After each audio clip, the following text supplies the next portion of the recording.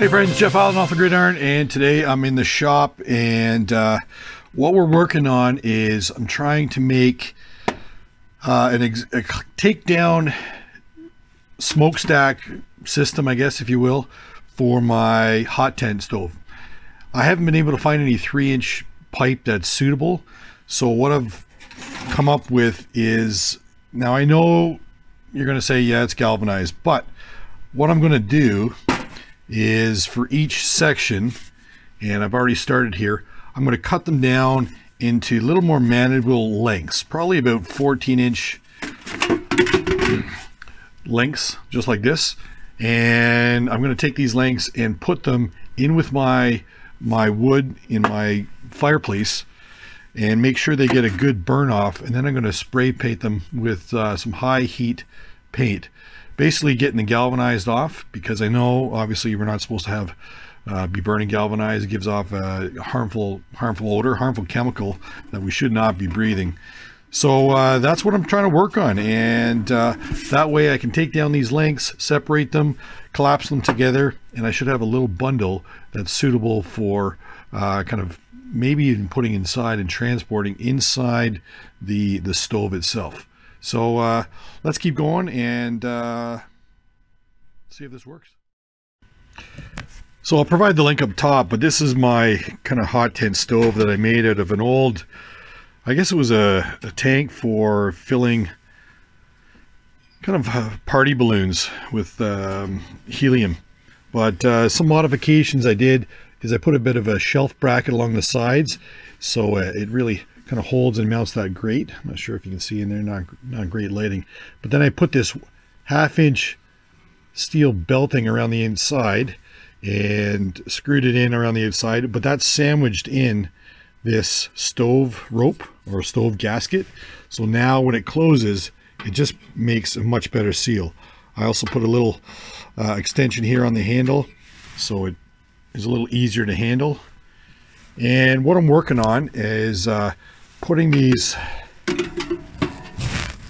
steel kind of galvanized extensions here that take down, and we're going to mount them like so onto just hitting my light up top here, kind of a two-hand operation. So that's going to mount on like so, but I'll have multiple lengths, so it'll be able to kind of rise up from the stove and out through a hole in my hot tent. So that's what we're working on right now, making multiple lengths of these extensions.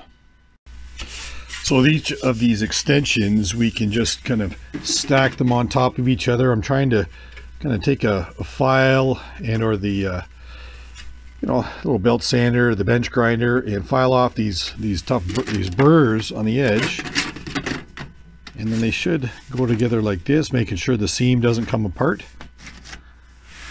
and just like that. So what we do is start with,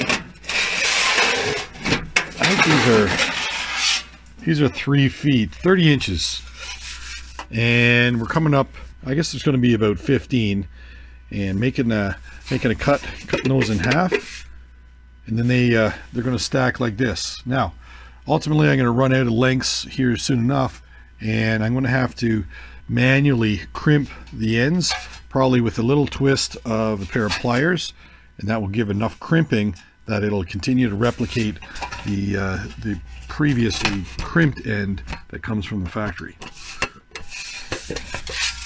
And I'm just going to kind of eyeball that length. It doesn't have to be 15. I already know they don't fit inside the stove, so that's not a big problem.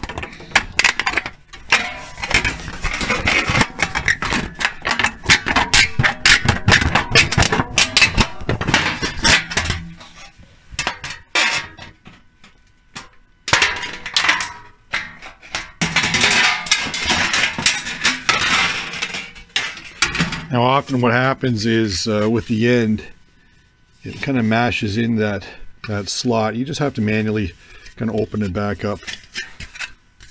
And from there, to get these together, you kind of bring the seam, I don't know if it's very hard to do here, kind of bring the seam together like this. I don't know if I can do it facing the camera. And just work your way down, all the way down, like that. And the seam comes together. And it should, all going well, should fit in there together. Little squeeze, just like that. And from there, that'll continue stacking on my, I'm going to take it right off. And all these ends are essentially interchangeable without too much issue.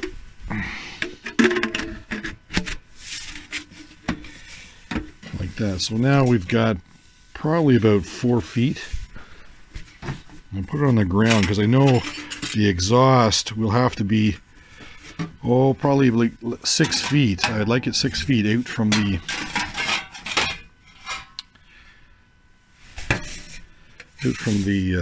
chimney, out from the tent. Let's go cut another one up here.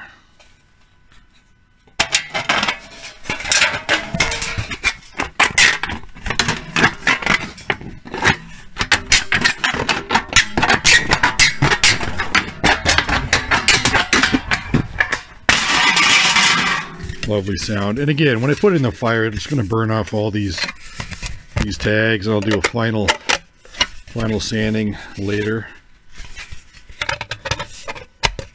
See if I can put it together facing the camera again. There we go. And we're definitely at 4 feet now. We have 4 sections, just over a foot each, obviously. So standing on the floor on 5'10". Now here's the tricky part. We're out of crimped sections, so I'm going to try to take my pliers and somehow universally crimp the end of this around so it'll fit down inside, because right now it's just it's an even fit, but we're going to try to get a pliers and somehow try to crimp this. This will be new. Let's see what happens. Now normally what I would find, I don't have any, but you also have eaves trough pliers that do the same thing, and because this is so flexible, that would probably work. I'm going to just take a pair of needle nose pliers, put them in the side, and just give a quick turn, and you can see it's starting to give that rippled appearance all the way around the inside. In the field, I would normally have, well, I would still have pliers in the sense of my multi-tool. We'll see. We're going to squeeze this together. There you go. You can kind of see the ends all crimpled in there. I'm not sure if that's going to be enough. I think some of the ridges now are too tall, which makes the profile even a little wider. I'm not sure. It's close. Just a second. Oh, it worked. Oh, it just popped out. Just a second here.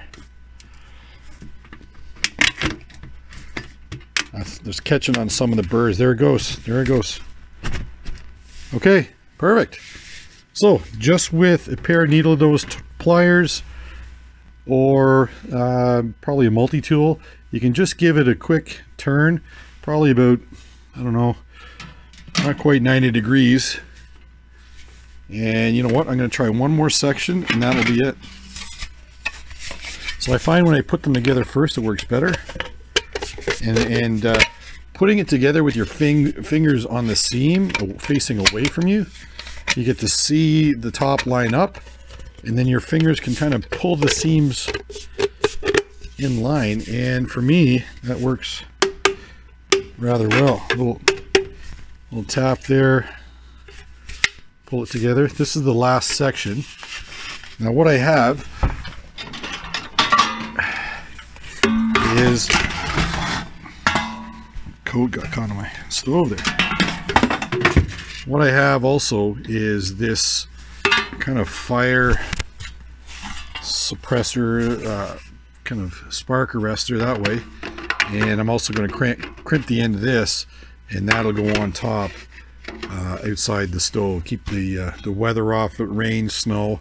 And I lined it with some hardware cloth inside So that should really break up the possibility of certainly larger sparks escaping.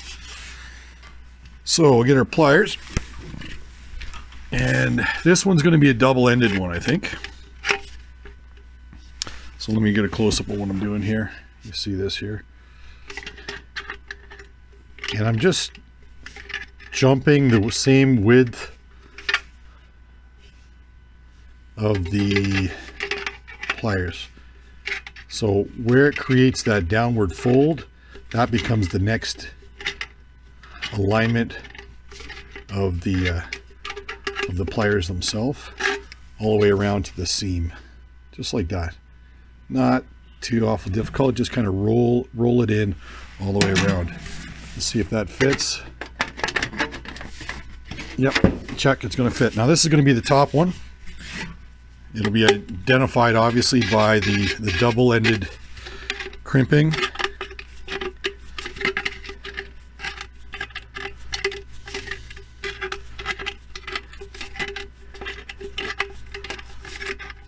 Wow, we're going pretty quick now.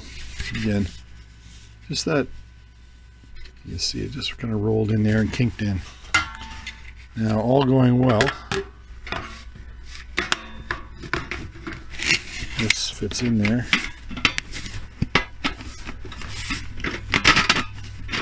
Now it's getting caught in the hardware cloth inside, but I think I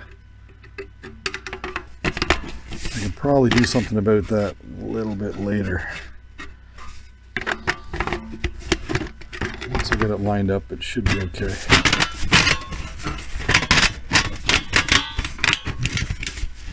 There we go. The only thing about that, it is a little extra top heavy weight. I'm not, I don't know if I like that just yet. It is pretty heavy. There's quite a bit of weight there on the top, especially when it's stretched out over the length of my stovepipe, which is now quite tall. Let's take it outside and I'll set it up and I'll show you what it looks like. Okay.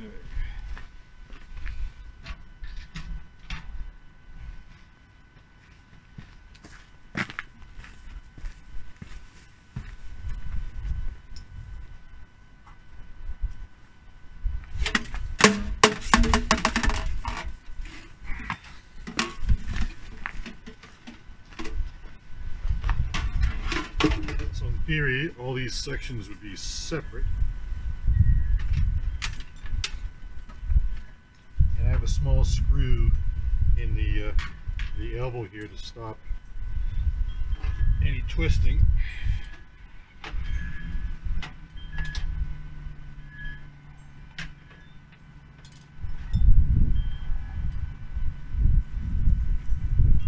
It's a lot of weight on that joint. Now, even though that joint, what I'm going to have to do is kind of, when I get to the joint angled where I want it to, I might have to put a little screw or rivet, because even now it becomes pretty top heavy, and it wants to pivot. But that's plenty high for the hot tent. Obviously, the hole would be right roughly here in the tent. Being that this is flexible, I could probably turn it, have my tent facing one way, dig through the side of a tent through the kind of the hole, and I think that would work. I don't even need this other extension.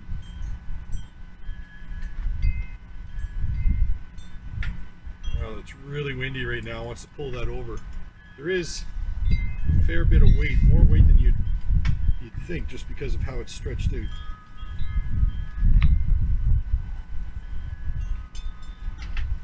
So to take down, you can pull it off in lengths.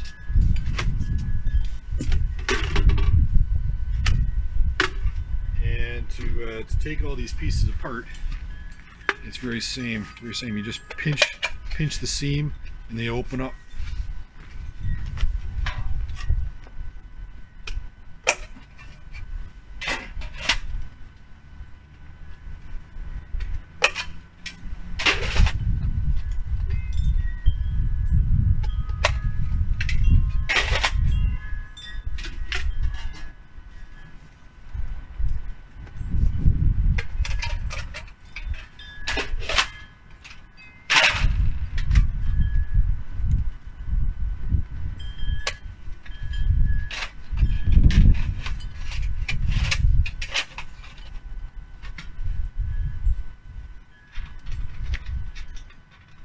could take the elbow right off, or leave it on there. I might even mount it permanently once I get it set up with this new tent. But there you go. It's a little bundle. How many pieces do we have here? 1, 2, 3, 4, 5, 6. That's a 6-piece bundle. And you know, cut right. If I did cut each piece down, there's a chance that I could fit them right inside. This is quite a small stove, and I think I'd have to cut the bundle down too much to make it worthwhile. But that little bundle could be probably wrapped up and somehow carried.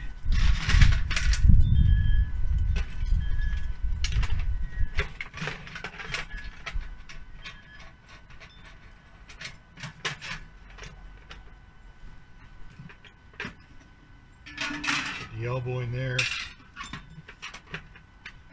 and you know, maybe even the baffle too, but something like that. I could quickly strap that, tie that in right to this stove. It is designed to be used like this as well, with a grate on the top. But that's one way to tie them all together and keep them all ready to assemble for next time. Well guys, thanks for watching. Again, a little hot tent stove. We're going to take these pieces inside, put them through the fire, and really let them smoke and take that zinc coating off. But I can't wait to get it set up. Maybe the next video we'll actually set it up in a hot tent stove and see how the whole thing works. Don't forget to click like, subscribe, and share. Thanks for watching. Check out the other videos up top if you're interested. And until next time, enjoy your outdoors. Bye for now.